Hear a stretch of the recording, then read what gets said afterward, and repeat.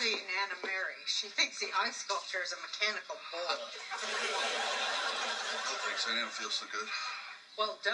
You were pounding down the imitation crab like it was a real thing.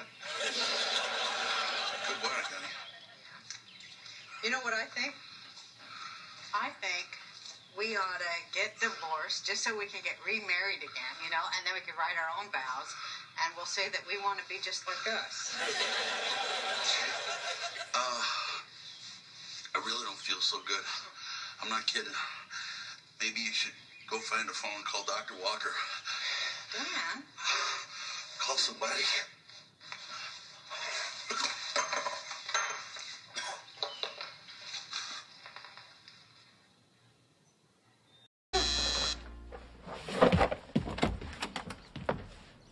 Barbara Healy? Yeah? Yeah, I'm Roseanne Connor.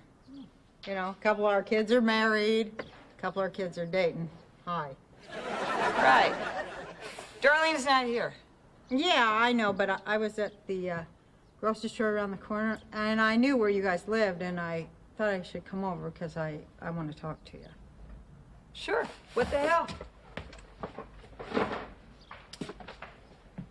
Well, maybe we would have met at Becky and Mark's wedding if either one of us had been invited. Yeah, well, maybe we'll both be there for the divorce. Yeah, that'd be nice. Listen, I want to talk to you about David, you know. I think he might be getting ready to run away. What, are you kidding me? No, and I feel really responsible, too, because I know that you wanted Dan and me to take him in. Take him in? I wanted you to take him in? What the hell are you talking about? David! David! Oh, man, you didn't even know anything about this, did you? Mrs. Connor. What is all this crap about you running away? And who said it was okay with me for you to move into her house? And don't lie to me! Oh, I'm not running away. Moving into her house was just an idea. We didn't think it would hurt to ask. So, you were going to abandon me, just like your father did. Mrs. Connor, could you leave us alone, please? No, I want her to stay here so you can tell her you're sorry for being such a pathetic little liar. Well, he doesn't have to do that, Barbara. Yes, he does. I want you to see what kind of ungrateful garbage I've raised. Hey, I don't mean to interfere here, but, you know, the kids, they just took a shot at staying together. It's not like it's the worst thing in the world. Oh, you don't think so? No, it's not even the worst thing Darlene's done today. Listen to me. I don't want you butting in, telling me how to raise my kids. Take a look at the two little whores you raised.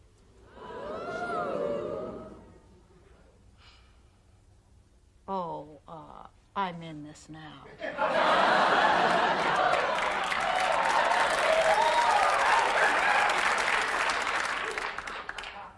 You know, if your kid wasn't here, I would take the opportunity to remind you that people who live in glass whorehouses shouldn't throw stones. It's people like you that give white trash a bad name. Mom, please just stop. It's over, okay? I'm not going anywhere, I promise. Love to see you try and run away. You think you could live without me? You think you could survive for 2 minutes out there in that world unless I was taking care of you? You are worthless. You are a worthless little bastard! Okay, I'm changing my mind. David, you can come live with us if you want to.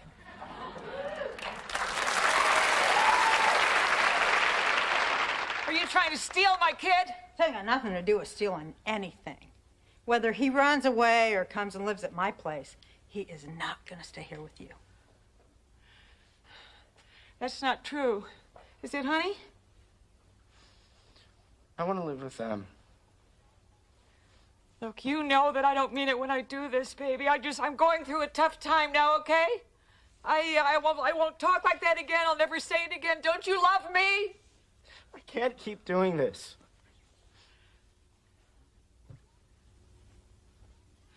Okay. Get out now! Okay. Now!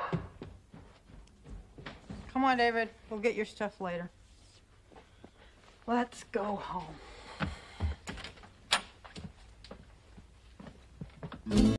Pills?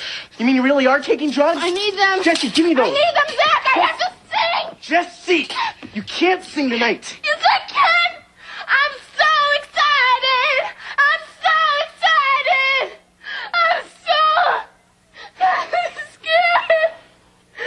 Jesse. Sit down. I ain't got time for no lecture. I said sit down, Lou.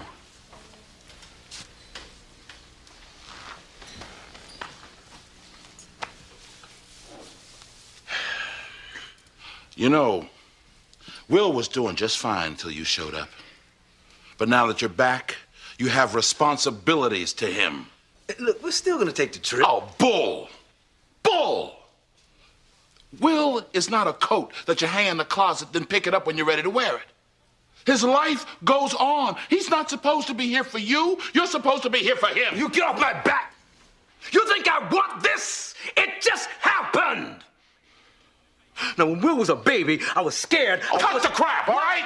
Cut it. Because I've been there. But I didn't run out on my family. I was there every day for them because that's what a man does. Fine, Philip. You win. You the man. You a better man than me. You happy? Now, you gonna tell Will or not? I'm not going to do your dirty work for you. Fine. I'll call him from the road. Yeah, then why don't you do that? Yeah, I'll do that. Daddy-o! What's up? Will, man, I'm glad you're here. Some business came up I gotta handle. So we're gonna have to put our trip on hold. You understand? Yeah, that's cool. That's cool. Just for a couple of weeks. I understand. Yeah, maybe a little longer. Yeah, whatever. Look, I'll call you next week and we'll iron out the details. Okay? Yeah. It was great seeing you, son. You too, Lou.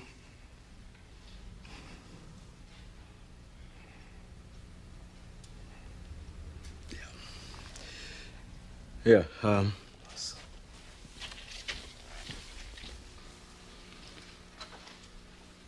I'm sorry, Will. You know what? Actually, this works out better for me. You know, the Slimmies of summer come to class wearing next to nothing. You know what I'm saying? Will, it's all right to be angry. Hey, why should I be mad? I'm saying, at least he said goodbye this time. I just wish I hadn't wasted my money buying this stupid present. I'm sorry. If there was something that I Hey, could you know do- what? You ain't got to do nothing, Uncle Phil. Hey, ain't like I'm still 5 years old, you know? Ain't like I'm gonna be sitting up every night asking my mom, when's Daddy coming home, you know? Who needs him? Hey, he wasn't there to teach me how to shoot my first basket, but I learned, didn't I? Hey, I got pretty damn good at it too, didn't I, Yeah, Uncle Phil? you did. Got through my first day without him, right? I learned how to drive, I learned how to shave, I learned how to fight without him. I had 14 great birthdays without him. He never even sent me a damn card. To hell with him!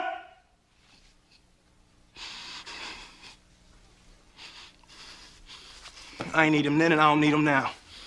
Will. Nah, you know what, Uncle Phil? I'm gonna get through college without him. I'm gonna get a great job without him. I'm gonna marry me a beautiful honey, and I'm gonna have me a whole bunch of kids. I'm gonna be a better father than he ever was. And I sure as hell don't need him for that, because ain't a damn thing he could ever teach me about how to love my kids.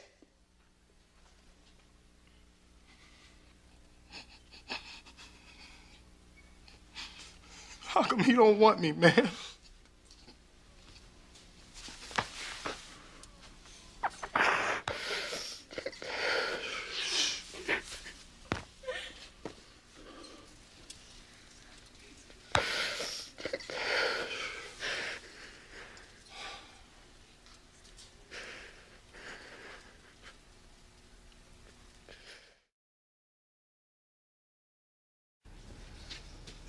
Are we going to see the body? What? Are we going to be in the room with the dead body? I don't know. No?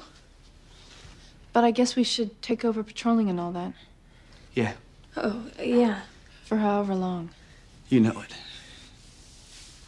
I can't wear this.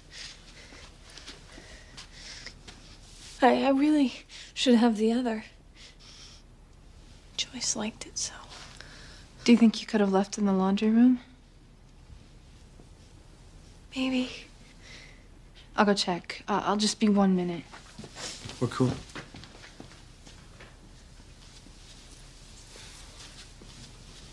Are they gonna cut the body open? Oh my God. Would you just stop talking? Just shut your mouth. Please. What am I doing? How can you act like that? Am I supposed to be changing my clothes a lot?